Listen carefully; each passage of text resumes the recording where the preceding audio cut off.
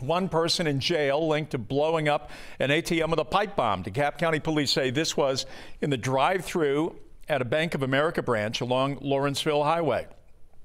And it is reported that someone used a pipe bomb to blow up the ATM, then take off with what was described as a large amount of cash.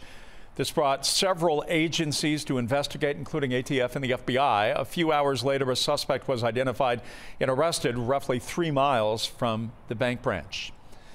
We have the very latest news for you, and you can get it by downloading the 11 Alive app. You can do that right now by scanning the QR code that you see on your screen.